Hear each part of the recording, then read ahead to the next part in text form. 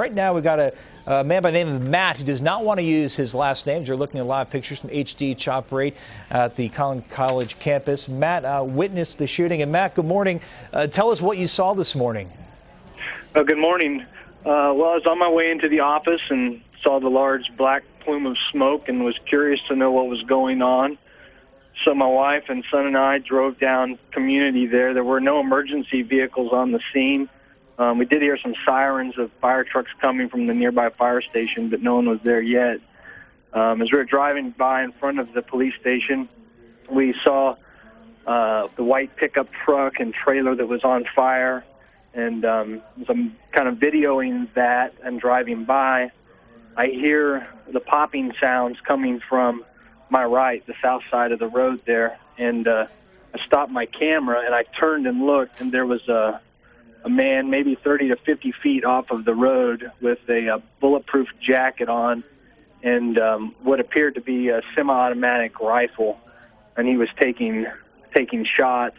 When I made eye contact with him and saw him, he was turning towards a campus police officer's vehicle that was coming around the corner of a building there on campus, and he took a couple shots in that direction.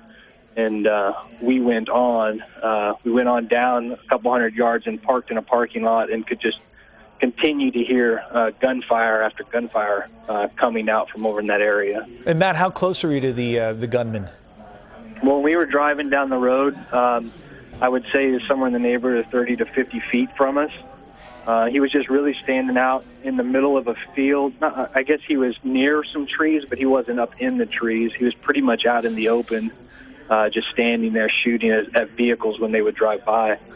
Matt, was there another gunman with him, or did this appear to be a solo gunman taking shots? He was the only person with a gun that I saw, other than a little bit later I saw several police officers come rushing out of the building across the street and over to the field. That was all that I had seen with people with guns. When he was taking these shots, do you think they were random shots, or did they look pretty deliberate? He was gunning for people, so to speak.